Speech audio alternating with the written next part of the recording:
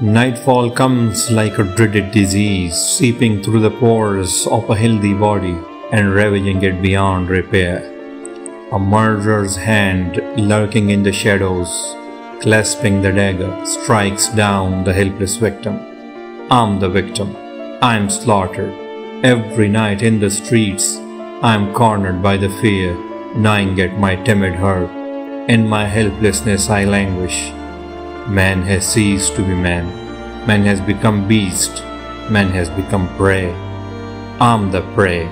I'm the quarry to be run down by the marauding beast, let loose by cruel nightfall from his cage of death.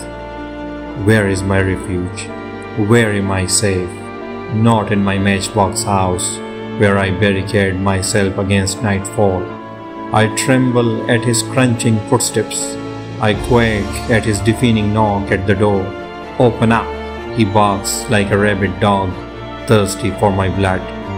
Nightfall, nightfall, you are my mortal enemy. But why were you ever created? Why can't it be daytime, daytime forevermore?